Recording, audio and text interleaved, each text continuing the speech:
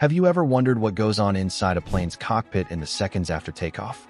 The acceleration, the climb, the checklist, the coordination, everything has to go exactly right.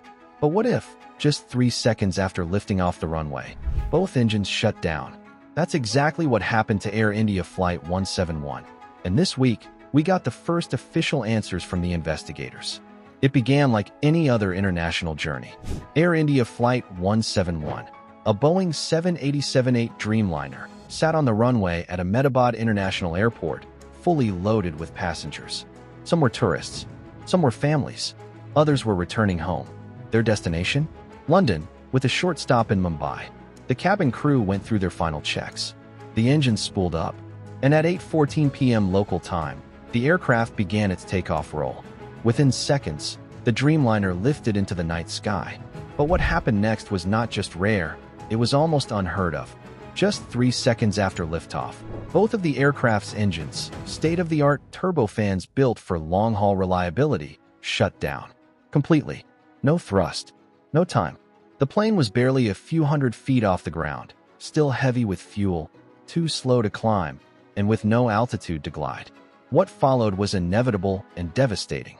The aircraft stalled, nosed over, and slammed into the ground just beyond the runway perimeter. The impact was catastrophic. There were no survivors. 260 lives, passengers, crew, flight deck, gone in an instant. News of the crash rocked India and the global aviation community. How could a modern jetliner, flown by a trained crew, simply fall out of the sky during its most routine phase of flight? For months, investigators searched for answers. Was it a system malfunction? Sabotage? Pilot error? Now, the preliminary report has surfaced, and the truth is far stranger and more tragic than anyone expected. At first, investigators searched for the usual suspects. Fuel contamination? No traces. Engine failure? Both power plants had been inspected just weeks prior. Bird strike? Sabotage? System fault? Nothing. Instead, the truth was hiding in plain sight, on the cockpit pedestal, right between the pilots. 2 small levers. The fuel control switches, one for each engine. According to India's Aircraft Accident Investigation Bureau, AIB, these switches, which are normally left untouched after engine start, had both been manually moved from run to cutoff. 3 seconds after takeoff. Let that sink in. Just as the Dreamliner rotated into the sky, both engines were simultaneously starved of fuel. A move so catastrophic, it's considered an unrecoverable error at low altitude. The aircraft lost thrust. The climb became a stall, and with no power, there was no way back. But what's even more disturbing is what came next. Investigators recovered the cockpit voice recorder, the black box that tells the human side of every crash. In it, they heard one pilot, clearly shocked, ask, "Why did you do that?" And the reply, "I didn't touch anything." Each pilot denied moving the switches. Each believed the other had made a fatal error. And yet, the evidence was irrefutable. Someone in that cockpit moved both switches. And it happened at the worst possible moment. So now the question isn't just what happened. It's why it happened. Was it a mistake? A miscommunication? A mechanical quirk? Or something even deeper? Fatigue? Confusion? Automation overload? As the investigation digs further, what's already clear is this. In a cockpit built for redundancy and safety, one flick of a switch sealed the fate of 260 souls. This wasn't turbulence. This wasn't weather. And it wasn't a mechanical failure either. The fuel control switches, the very ones that starved both engines, are not part of any takeoff checklist. They're not supposed to be touched. Not during taxi. Not during climb. Not ever in flight. They sit on the center pedestal between the captain and first officer. A deliberate location designed to avoid accidental contact. So how did they both get moved, just 3 seconds after liftoff? That's the question investigators are now obsessing over. And the answers they're exploring go beyond hardware. This is no longer about the machine. It's about the humans flying it. Was it muscle memory from a previous aircraft type? Did someone mistake them for another set of switches, like fuel crossfeeds or pack controls? Was a checklist misread? Or worse, skipped altogether? Investigators are also exploring a more uncomfortable possibility: cockpit design itself. Because sometimes, even in modern jets, the layout can confuse, especially under pressure. Were the switches too close to another control? Was lighting a factor? Were procedures clear enough to prevent such an error? At this stage, mechanical failure is ruled out. That leaves only three variables: human behavior, training, and cockpit ergonomics. Whatever the cause, one thing is chillingly clear. This wasn't just a mistake. It was a collapse in cockpit discipline at the single most critical phase of flight. And in aviation, that margin for error? It's measured in seconds. Right now, several Air India crew members are grounded. Internal investigations are underway. And across the industry, eyes are locked on what comes next. Boeing is cooperating with Indian authorities. The full final report from the Aircraft Accident Investigation Bureau is expected later this year. But even before it arrives, the ripples from this tragedy are already shaking the aviation world. Because this incident didn't just expose a cockpit error. It cracked open bigger questions that go beyond one airline, one crew, or one airplane.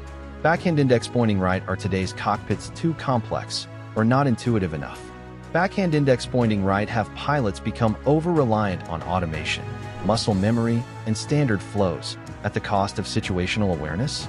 Backhand index pointing right, and perhaps most crucially, are we truly preparing crews to handle stress in those rare, high-stakes moments? Because in the first few seconds after takeoff, everything happens fast. You don't get to pause. You don't get to rewind. There's no checklist for shock, no procedure for panic, just instincts, just training, and a flight deck that has to function under pressure, flawlessly. What happened on flight AI171 was more than an accident. It was a moment where every safeguard failed at once. And the lessons learned here could reshape how future pilots are trained, how cockpits are designed, and how human factors are understood in the jet age.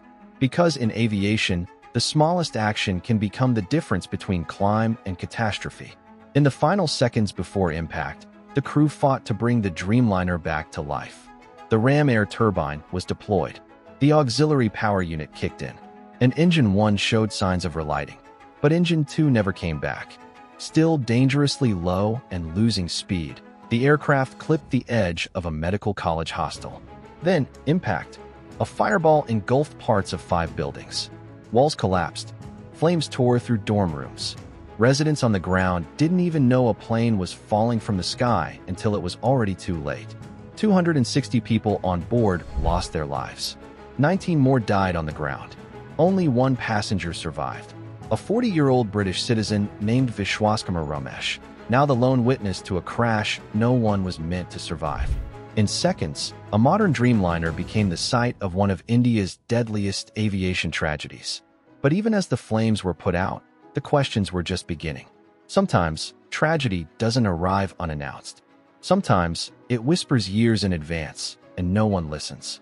In 2018, the U.S. Federal Aviation Administration issued a quiet advisory. Not a red alert, not a grounded fleet, just a bulletin. It warned that some Boeing aircraft might have a fuel control switch with a weak locking mechanism. A small flaw, the kind you'd overlook, unless it fails at the worst possible time. The advisory wasn't binding. Airlines weren't required to inspect or replace the part. And like many carriers, Air India didn't act on it. After all, the switch had never been a problem. On paper, the system worked. The Dreamliner that crashed had no open defects. Its airworthiness certificate was valid. Maintenance had been done. Nothing had raised alarms. But that switch, it had been replaced twice in 6 years. Quietly, without any known link to the accident until now. With no evidence of sabotage and no sign of mechanical failure, investigators are now staring at the one question no one wants to answer. Did the switch fail because of human error, or because it was always vulnerable? It's hard to imagine that a part so simple, barely the size of a soda cap, could bring down a $200 million aircraft. But aviation doesn't forgive assumptions. Every screw, every system, every checklist exists for a reason. And when something slips through the cracks, the consequences are written in fire. If the locking mechanism was indeed weak, if those switches could be nudged or bumped or misread under pressure, then this crash wasn't just tragic. It was avoidable. That's what haunts this story. That the first fatal crash of a 787 might have been prevented if a warning in a 2018 document had been taken seriously. But it wasn't. And now, 260 lives later, the world is left asking, how many more warnings are still hiding in plain sight? Sometimes, the smallest motion can change everything. In this case, 2 switches, flipped at the wrong time, turned a routine takeoff into a national tragedy. We'll continue following the investigation into Air India Flight 171 right here. If you found this story important or eye-opening, give it a share, and don't forget to subscribe for more real stories from the skies every week. Thanks for watching, and as always, fly safe.